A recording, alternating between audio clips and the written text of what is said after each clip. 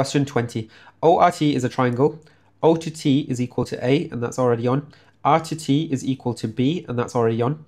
M is the point on OR, so it's over there, such that O to M to R is 2 to 3. This is saying this line is split up in a ratio 2 to 3. So altogether, there's 5 parts. So that means this part of the line will be 2/5 of the line, and this part of the line would be 3/5 of the line. Express MT in terms of A and B. So I'm trying to find this vector over here, M to T.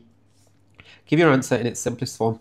So the first thing that I can see, I don't have this vector from M to O, so I need to find that vector.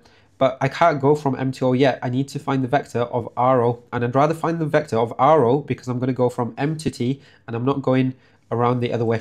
So let's find RO first. RO, I'm going down to T, so I'm doing add B, and then I'm taking away A.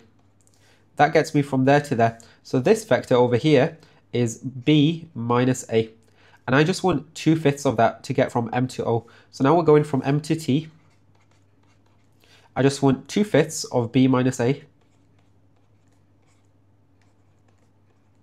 And then I'm adding 1 more lots of A. I'll expand this bracket out. So I've got 2/5 multiplied by B. So 2/5 of B minus 2/5 of A plus A. And because all of these are in fifths, 1 whole is the same as 5/5. So I'm going to write it as 5/5 A, and it'll just make it easier to add up later. So I've got nothing that collects up with this B, so I'll just rewrite that as 2/5 B. Then I've got minus 2 plus 5, which would be plus 3 over 5A. That's my final answer. I can't simplify that.